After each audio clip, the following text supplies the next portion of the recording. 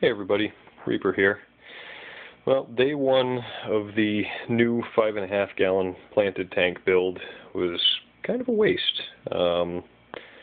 Painted the background, did 2 coats, took my time, made it look nice. I'm going to be using the Fluval Flora PC light fixture. So I had to actually modify the rim of the tank so that this guy could actually go on there, because the Flora is just literally the pane of glass, so it's rimless. I didn't feel like doing this a rimless build, so I literally just notched out and filed down the plastic to make it fit.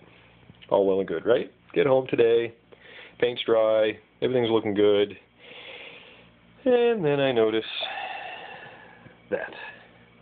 I don't know if it's going to focus or not, but just enough of a crack and a little chip out of the corner to where I don't feel safe filling it up with water.